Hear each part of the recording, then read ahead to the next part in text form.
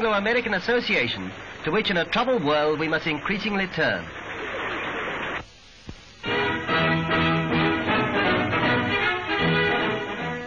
With the boom in British shipbuilding, the Awatea, fastest, most luxurious liner for the Sydney-New Zealand run, marks a big advance.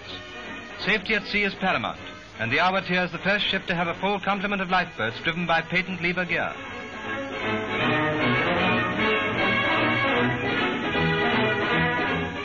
Built to accommodate over 560 passengers, she is here seen at the moment of weighing anchor at the start of her trials off the Scottish coast.